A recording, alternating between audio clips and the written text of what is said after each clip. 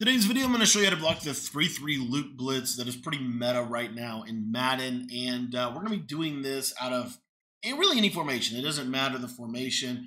It is a concept that can cross-apply to bunch, to tight, to trips, to spread, to really anything. It doesn't matter. So we're going to show you how to block this blitz. Now, this is something that we discuss. We always update this stuff in the Patreon for you guys as soon as it comes out. So if you're not a Patreon member yet, it's a great way to stay on top of pretty much everything in Madden. You get access to all of our ebooks. You get access to all of our updates, any new ebooks we drop. So if you want to be a Patreon member, the link's going to be in the description.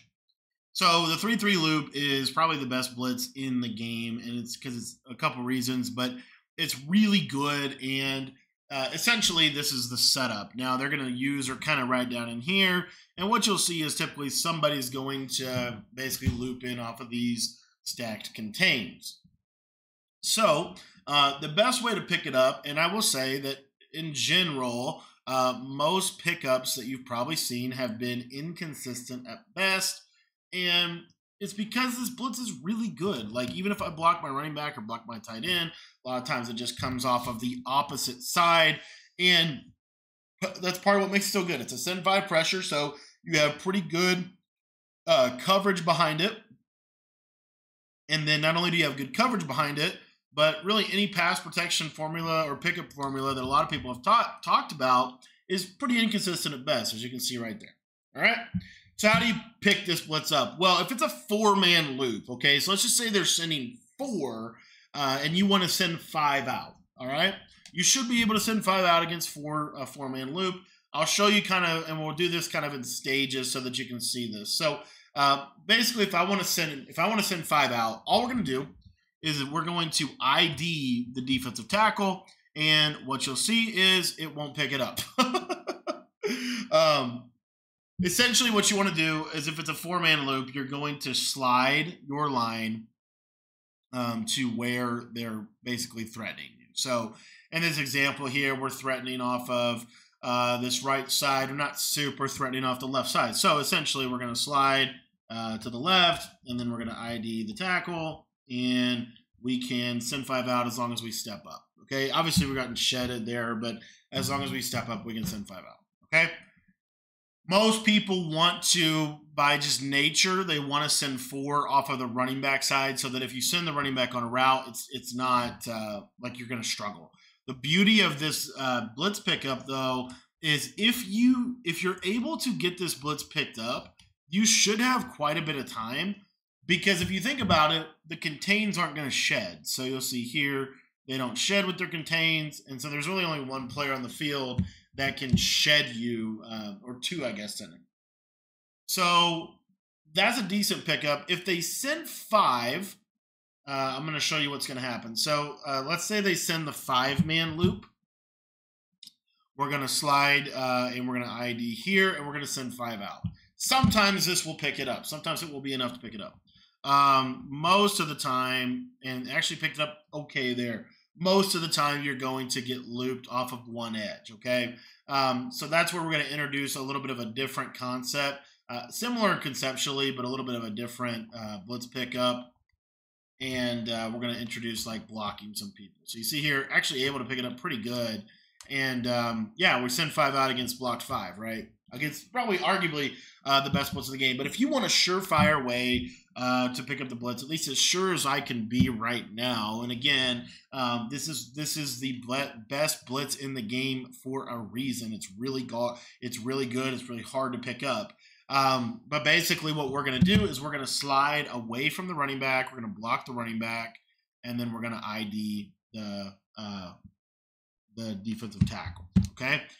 So what this is going to do is the line should pick up the right side loop off the tight end side, and then the running back should pick up the opposite side, and then you should have plenty of time to throw a absolute laser beam over the top. Now, I want to show you that this blitz pickup does work for other formations as well. So let's say, for example, you want to run, tight slots, right? I have an ebook on tight slots. I think tight slots is really, really good. What they'll probably do if you're running tight slots is they'll probably set it up out of LB Blitz, which is still basically the same concept. It's just out of a different alignment. So what we're going to do is we're going to slide protect to the right. We're going to block our running back, and we're just going to ID this tackle here. And I'm going to snap the ball, and you see we're able to pick it up. Now we're getting shedded. Okay, that's practice mode sheds. Typically in game, they're not going to be that problematic for you. So basically, you're going to block your running back, slide away from your running back, ID the defensive tackle. And this is going to open up a lot of different formations now that we can begin to utilize. For example, we can do this out of like a real spread out formation, like a trips or tray open. So in this example here, we're going to show you how to do this out of this look. So we're going to slide protect to the right. We're going to block our running back. We're going to ID the tackle, ID the defensive tackle. And if they send 5, you see here, we just have to step up in the pocket, and we've got a pretty good little blitz pickup. Now we are getting shedded again, but you see that's the basic formula right now for picking it up. Now, let's say you don't want to block your running back. Okay, chances are you might not want to block your running back. So if you're in like a 5 wide or something, and they're threatening you with this type of blitz look, what you want to do is basically conceptually it's all the same. It's going to all be very similar. Okay, most of the time if you're in a 5 wide, they're only going to send 4 at you, and if they're only sending 4 at you, what you want to do is you just want to slide protect to whichever side you think it's coming off of, and you want to ID. And then what you'll see is typically I can send 5 out, as you can see right there. Now I did get shedded, but I can send 5 out. Now, if they're sending 5, I want to show you this real quick. So what you'll see is if they're sending 5 at you, you can actually quasi pick it up out of a 5 wide if you just ID the nose tackle. So we're just going to put these guys, because of their alignment, we're going to put these guys on routes, ID the nose tackle. Here we weren't able to get it picked up, okay? But that's something you can try. Now, the other cool part about this specific formation, though, is we have in a lot of 5 wides, they have these basically these like check and release routes.